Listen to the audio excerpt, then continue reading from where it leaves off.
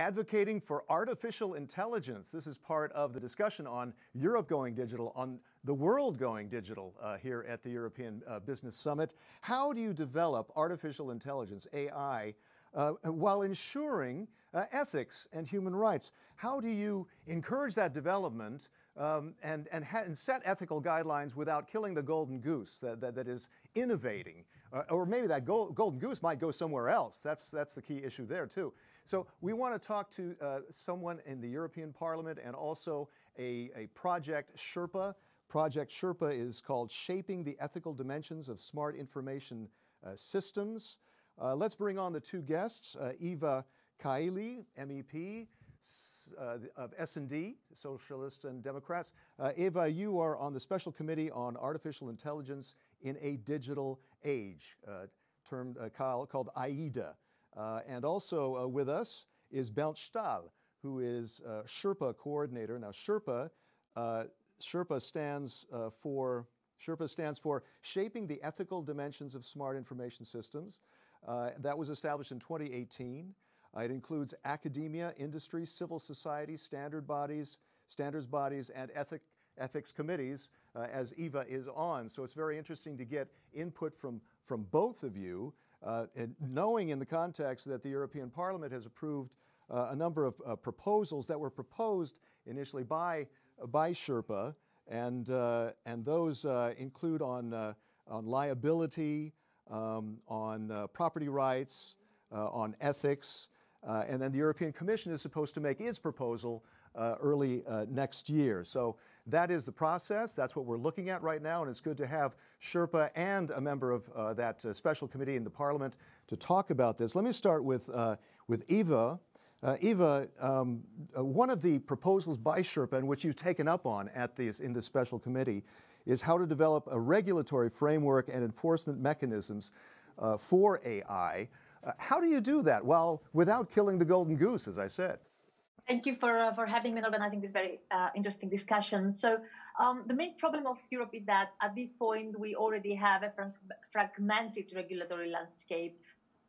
So it has to happen in any case. So before we start being concerned about what happens next, first we have to set up the regulation that would take down the barriers between the European member states. And this is crucial because we need to fulfill a digital single market because companies that start up here, they usually find markets like China and US allowing for them access to data, or like one market with like one legal and tax system that would make it more easy for them to expand. So the European Commission, the Parliament, and the Council, we are trying to address that during the legislative period that we are now going through, especially under the light of the pandemic. And we have several files coming up. Besides the initiatives and the opinions, we have legislative work that's coming up. Right. You had a committee meeting last week. Can you give us any news on that? Any new developments out of that committee, the special committee? So the AIDA, the special committee, is actually trying to coordinate our work and our common position as Europeans beyond parties and committees, because AI is too broad in order to be covered by one special committee. So what we try to do is like to set the roadmap, to understand the national strategies, and to be able to fill all the missing pieces. So we had some hearings already on different aspects that would be transformed in our lives, like the labor rights, the trade, and we will keep going like that until we cover any aspect that will be transformed in order to provide MEPs with like scientific data and understanding of how we should proceed with the legislation that's upcoming. And I'm also running a Center for AI, which is under the think tank of the European Parliament. And there we have already done several pieces of like research and studies and workshops. And I think we have quite developed our understanding on how we should proceed. And one of the things that we agreed also in the special committee is to collaborate globally, let's say, first of all, with OECD, in order to agree on stuff that actually could work beyond EU, not only inside the European Union. Yeah, OECD being the major industrialized countries of the world. One other question before I go to Bernd is, Another proposal, which I believe you support, is establishing an agency, a European agency for AI. What would that do? And don't we have enough agencies? Well, actually, we don't have in Europe is a body where we can coordinate and harmonize a bit the environment, so to provide clear understanding, clear to the European Parliament, the Commission, for amendments that are necessary, but also that can be very close to the industry and explain the red lines and the restrictions, because AI is a technology that we cannot put it in one box. We have to have different approaches, low risk, high risk, and prepare security criteria for anything that's coming up. So it develops, and we still don't know where that line should be. So first we have to finish with the legislation. Then we have to be able to make to adapt and to be flexible.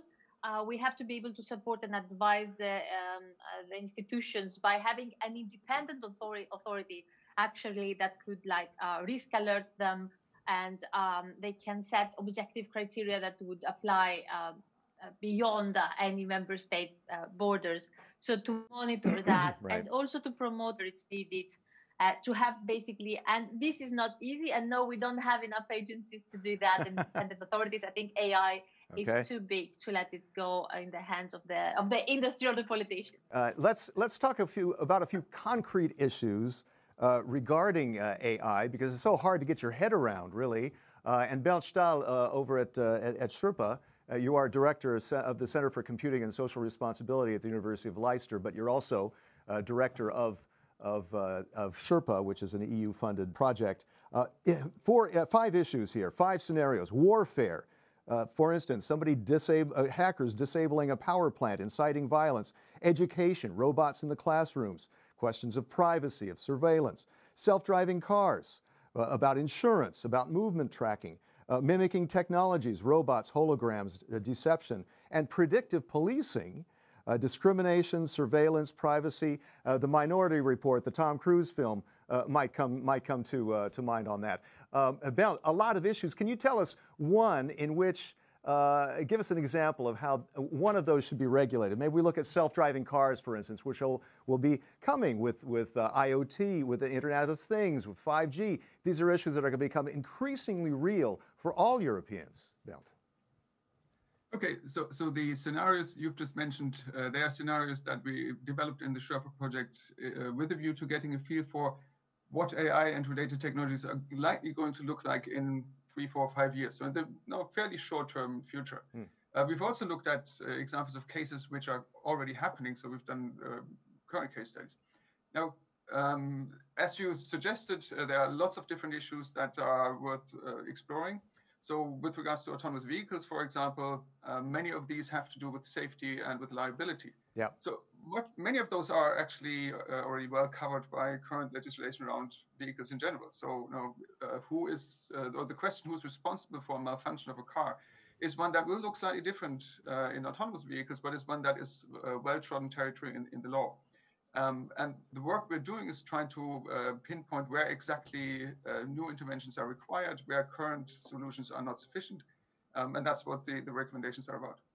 Okay. Among one of those reports that the European Parliament approved was a proposal to limit liability to 10 million euros in the event of death and physical harm, and 2 million euros for damage to property. Eva, isn't that for some people that might not be enough? What do you think? We still have not even worked on the legislation, so we're not ready to be that specific. So what we're trying to do is to explore where we should move and how we can have. It's very difficult to translate the rule of law and human rights respect into the digital era. So this is what we're trying to do. I believe that we have to have transparency-based, principle-based legislation in order to get it right. Because whatever is illegal online, it should be offline. Whatever is offline, it should be online. So liability is the same. So we need to have clear rules and understand, talk about more specific measures. And I think what we definitely need to make sure is that the applying rule of law and also by design, it has to happen with a scientific and technical understanding of how the technology works throughout the whole life cycle of AI. and not when harm happens. So we have to have transparency, we have to have safety checks in order to avoid talking about specific fees. But I do believe we can have like a range of that. But the first time, like 2 years ago, that we spoke about liability, blame the vehicle.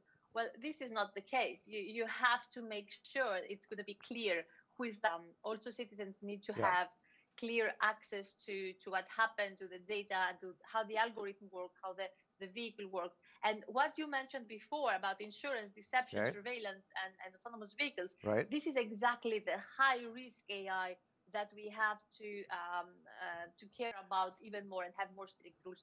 Bernd, what is the guidance that you've given as far as recommendations on liability for self-driving cars or anything else? So we have not produced recommendations specifically on liability. In our recommendations around the development of a legislative framework, we did say that this is a topic that needs to be covered. I think with regards to what Eva just said, namely the question of risk assessment and categorization of risk, I think there are interesting questions to be asked, how fine-grained, how detailed that has to be. So in many of the current proposals, there's a distinction between high risk and low risk. And one of the questions we have is whether that is sufficient, whether, for example, physical safety issues are the only ones that need to be considered under high risk, or whether other risks should be treated in a similar way. So these are all discussions that are still ongoing. And I think the question of liability is a key one that will settle many of the ways in which we can deal with those technologies in future. Eva, regarding what's called a design ethics by design for researchers, that's one of the other recommendations by the STEM project. By the SHERPA project. What's your feeling on that, on setting that sort of guideline for researchers?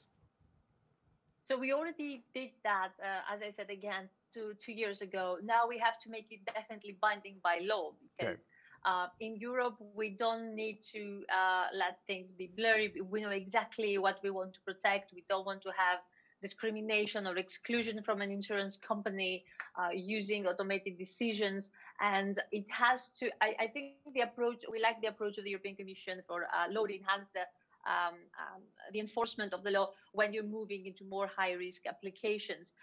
So I think it's a good idea to have ethics officers basically to explain, and as we have a data protection officer to be able to give clear guidelines for the enforcement also of GDPR. I think we have to understanding of how the technology. One of the interesting things that happened to me during my last mandate, design, how to create trust by design, ethics by design, and I had some people working in the industry telling me that these things are not possible. If you're a politician that don't understand the algorithms and the technical for AI, you believe that this is not possible. Well, it's actually possible to do it by design. What you have to make sure is that you don't try to fit everything in one box. You have different approaches for different applications in order to avoid stifling innovation. So I would agree with that. And I think having maybe we can merge and align and combine a role of having an AI ethics officer or officers with human rights officers, or like officers for businesses and data protection. So you think that should be binding, that should be required of any company that engages in AI? We're working with this, just clear standards to be followed. Yeah. Bernd, in your discussions... Yes, but we can, of course, have different sets of requirements depending on the application. Indeed. Bernd, in your discussions within SHERPA, which includes industry and researchers as well, what's the feeling there? Can you expand on that, on this ethics by design? Because that's also been a consideration with bioethics too. With the genie out of the bottle, how do you regulate that? How do you get companies to regulate that? Yes, so the idea behind ethics by design, and that is, of course, aligned with existing other types of by design, such as privacy by design, security by design. The idea there is to give people tools that would allow them to think about the relevant issues early on. So just like we've known for a long time, if you try to bolt on security on a computer system after it's been developed, it typically doesn't work particularly well. Mm-hmm. So the earlier in the process of developing you embed these considerations, the better. And what's the problem at the moment is that it's not clear how best to do that. So it's not necessarily clear who should do it, at what stage of development should do it, and how it would integrate into existing methodologies of development. And ethics by design, as we propose it, would be a way that allows developers, that allows companies, but it allows individuals, it would also allow public sector bodies who are developing and trying to make use of AI to find ways to integrate ethical concerns within the methodologies they are already using. Let's turn to education. One of the other scenarios that you have that SHERPA looked at, robots in the classrooms, inequalities, surveillance, privacy, those are related issues there. And that's something that a lot of us are thinking about right now is during COVID, and a lot of people are doing home education. What is the proposal there to ensure that AI really does help students and avoids any privacy issues? Eva, do you have any suggestions on that? Well, we have already set up after a public discussion we had during the summer and under the light of the pandemic. So we are trying to. Europe doesn't have the full competency on the educational program right. of the European member states. What we're trying to do is to call to have AI-assisted systems in Horizon Europe to make sure we will create actually by design the need to have AI training and guidelines for the Horizon Europe researchers and organizations. So I think basically we'll try to use more of the tools that we have to give more options and alternatives. I think one of the words that here it's very important for me is to give options. So anybody that wants to be able to understand AI to be able to do so, since we expect that most of the jobs in the near future will require digital skills, or the gap will increase, and we will have loss of jobs, so we will not have the necessary supply. So I think that we need to fund research, and we need to also make sure that we will create ethics for AI training and guidelines, as I said, for Europe. And I think this was actually the recommendation. Bernd, I think one aspect of education that I saw in those recommendations is that there be some sort of human oversight, that humans be able to step in, that in an educational situation with AI. Can you elaborate on that and perhaps reassure us on that? Well, that's a topic that is not just relevant to education. That's a general question of the level of autonomy that we would like to give to machines. Indeed.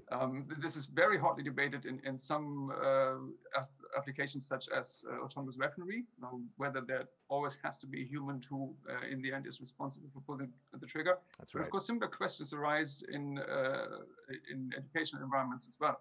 So would we want to leave grading, marking of exams, for example, to machines? Now, at this point, I think that there's a general agreement that no, we wouldn't. No, the machines are probably not reliable enough. But even if they were, assessing the quality of other people's outputs is something that we typically see as a very human activity. So this is something where I think there would not be a lot of appetite in the public to leave this to an algorithm.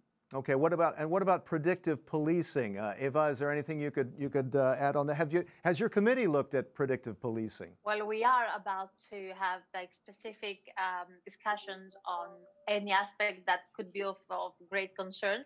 And yes, we did. It has to do with like profiling citizens and mass surveillance. So these are like all meanings that we have to connect and understand what the implications should be. So during the contact tracing applications, we had like a huge discussion about how to compromise privacy for safety. And we decided we don't need to do that. We need to find ways to balance the two. So we need to be able to have safety and privacy. In the same way, we need to have like safety without predictive policing. What we can do if we need to achieve this trustworthy environment and human-centric AI is to be able to use the technologies to complement what we already do.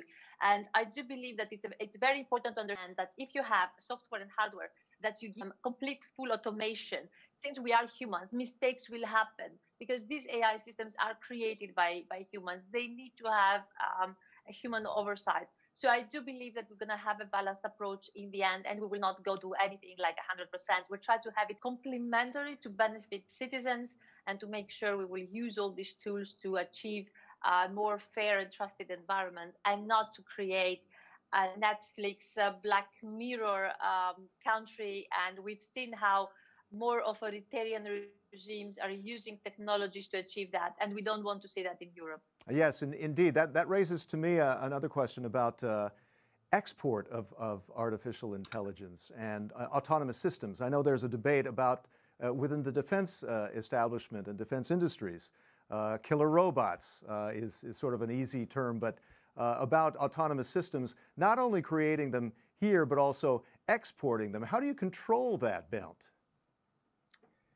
Well, we already have export control restrictions for certain types of materials, so you can't just export any sort of weaponry you would like. But of course, that doesn't necessarily really address the issue. I think that there is sort of the bigger question in the first instance, do we want autonomous weaponry at all? And there's a large international community that is trying to stop them, to ban them, similar to the way landmines are banned. But then I think that that's a political question as to whether the EU, whether individual member states would like to see this sort of weapon develop, whether they would like to deploy those weapons. And then the question of what do we do with those weapons as a follow-on? Do we sell them on internationally? Who would we sell them on? I again think these are political questions that are not fundamentally different to, let's say, selling battle tanks to other countries. I think the sort of the moral lines of debate are very similar. Eva, did you want to weigh in on that? I mean, that is a very difficult issue, really, to deal with, because also we could have Europe could have adversaries who do use that, and then what do? You have to be ready for that, right? Exactly. I actually had an amendment into the InvestEU file where I was saying, like, we should not be allowed to export technology that could, in the end, against a European member state. So we need to have stricter control and criteria. So you could have like exports of the hardware, but you have to have full control of the electronic systems, especially when we see member states being able to do their own agreements. And I think this is an issue that we have to address, because there is no European defense policy yet. Actually, each member state is making agreements to export. Of course, they have to pass through the European Union. They have to inform, and they have to be transparent about it. But we have to expand those completely autonomous weapons and losing control of this technology. I do believe we will find a consensus soon. And that's why we need to work with global organizations, because these technologies, like, once it's out there, it's very difficult to restrict it by physical borders. Indeed. We only have a few minutes left here. Can we touch on warfare, disabling a power plant, for instance? Bernd, that was one of the scenarios that you saw. What do we do about that? So the reason why we put this in the scenario and why we think it's interesting is that artificial intelligence and autonomous systems may raise new types of vulnerabilities, which we're currently not well prepared for. So the worry that adversarial actors would try to take over critical national infrastructure is not new at all, right? So we've always worried that somebody might try to take down a nuclear power plant or similar things. The question is whether AI and related systems, whether they create new vulnerabilities, what those vulnerabilities are, and how we would make sure that they cannot be exploited by such adversaries. And I think the interesting point is that, well, at the moment, I think a lot of national infrastructure is built on fairly simple technical systems, nothing as complex as AI systems. But if we integrate such systems into critical infrastructure, then the question is, how can we harden it? And I think that is, to a large extent, that's an open question, because we're still in the process of understanding what new vulnerabilities might be and how that would play out in practice. So it's a key issue that needs to be addressed, but I think technically and practically, this is something that needs to come along in the near future. Indeed, there have been countless sci-fi horror films based on that. Eva, I guess that is it's possible, right? How do you deal with that? What's the Parliament thinking right now? So this is coming as a legislative report by December. and we're going to work on that. Mention energy grid or like water supply, and also our online exposure, not just the online, but also offline security of critical infrastructures. Right. Eva Kaili, Bernd Stahl, thank you so much for joining us on this very, very difficult issue, and stay tuned for the developments in the European Parliament as well as the European Commission on how to deal with that. And on a global level, we have to look at how to coordinate efforts as well now that the genie is out of the bottle. Thanks for joining us, and thanks for watching the European Business Summit. We'll stay tuned for the next séance.